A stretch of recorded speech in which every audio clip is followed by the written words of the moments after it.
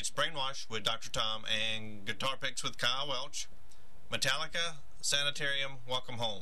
So now I'm in high school. Just speaking of the age, period, and when I got my first guitar, it was, it was the stuff I was listening to was Metallica and more hard rock things, and I had all the posters of Kirk, Hammett, and all those guys on my wall. That mostly just the lead guitar players was what I was interested in. And I like the song, of course, the aggressive, teenage angst is right in there. But the interesting thing about Sanitarium was that was one of the first songs that I sat down and learned off of a CD, or thought I learned to the best of my ability off the CD. Did the best I could, but going back and looking at it now, I think there was a few things that I should have corrected, which I have in the example I'm about to play.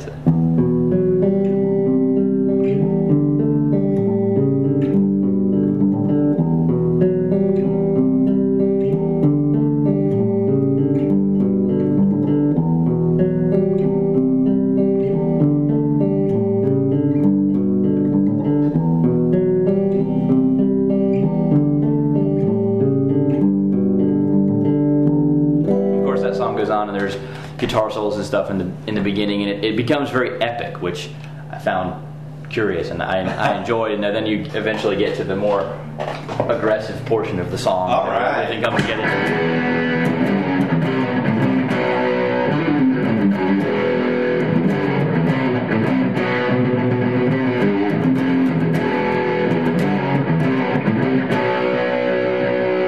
It goes on from there. It gets lengthy as it goes out to the.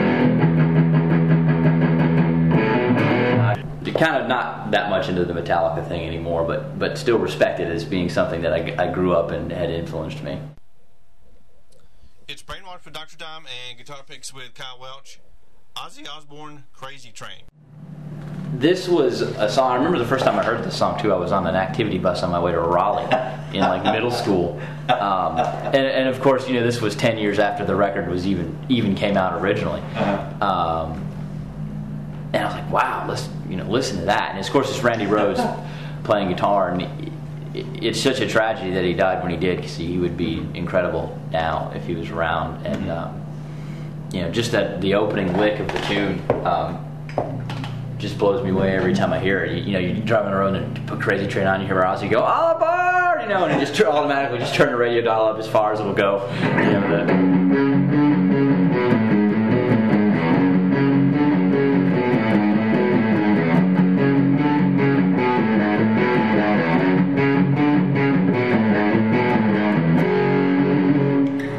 Sort of thing, and there's blazing guitar solo in the middle of it, and it's been into the whole Ozzy thing ever since, and he always has great guitar players with him anyway as he goes through the years. So you were on the crazy bus on the way to Raleigh. Well, the bus was a little less crazy. It was an activity bus, and sitting next to this guy named Jeff Rouser. Didn't even really know him all that well, but we had kind of assigned seats, and so we sat together, and he had his Walkman, and he said, hey man, did you ever listen to this? And he gave it to me, and I started listening to it, and he's like, hey man, can I have the back? No, hold on, I'm not done yet. I got to listen to some more of this. It's Brainwash with Dr. Tom and Guitar Picks with Kyle Welch. Joe Satriani, always with me, always with you. Probably one of my favorite guitar players. First time I heard that was the first time I'd actually heard solo guitar in a rock genre as an instrumental piece. And the song spoke volumes to me. You listen to it and it just talks to you right off the record, because it's a fairly, not necessarily super complicated melody, but then again, it's not the simplest thing in the world either. I think the way it's put together, melody and harmony is incredible. You have this rhythm part or harmony part with it.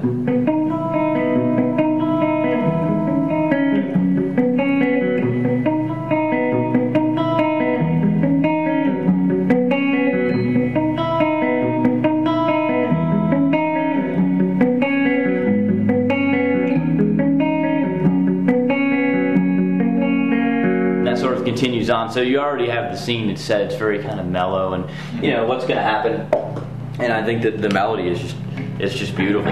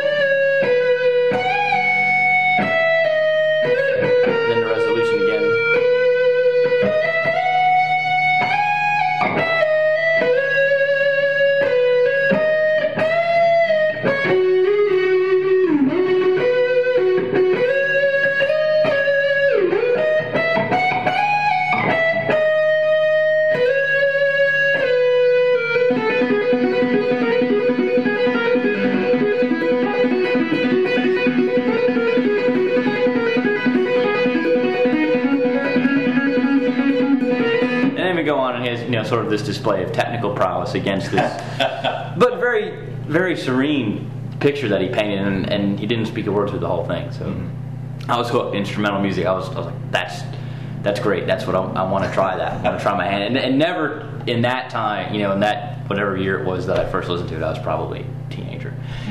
Did I think that I'd be able to even play anything that he could play, or for that matter, start to write things like that? So, and to this day, he's one of my favorite guitarists. Good deal. Can you tell us about your current gig? Yeah, my current gig is with the band Benjamatic, another guitar player who's been on the guitar picks. Yeah, there you go. And we're an all original rock act. So I got hooked up with Benji. He owns a recording studio, Earth Tones Recording, and I was playing in another band at the time, and we were cutting a demo there, and he was right in the middle of producing and recording the whole Benjamatic thing, which is really sort of his songwriting and his songs, but he wanted to put a band together to take it out and be able to play live. And so he had asked me at the time that I was in the studio, would I be interested in doing that? We've had some great times. We've been at it about 2.5 years now, and we've played everywhere from the Greensboro Coliseum and Ziggy's to Somewhere Else Tavern and a little restaurant down in Charlotte. It's Brainwashed with Dr. Tom and Guitar Picks with Kyle Welch. Steve Vai, Liberty. Steve Vai is, again, an instrumental guitarist. And we talked about Satriani. I think he's kind of like the melody genius. That would, I guess, make Steve Vai more of the mad scientist. Of course, he played with Frank Zappa and Whitesnake and a couple other bands in the 80s. And Liberty was the first song I heard by him, and it's just this very triumphant, multiple guitars playing the melody, and just again, like we talked about the Prince, layers and layers of music. And in my own songwriting, I will try to sometimes emulate that with multiple guitars and harmony guitars playing the same melody in a different spot. And so I always attribute that to listening to those records. And the song Liberty actually is, he claims to have written it on an airplane when he didn't even have a guitar with him. The melody just popped into his head, and and he went with it. And so to this day, I'm still big, like I said about Satriani, big Steve Vai fan also.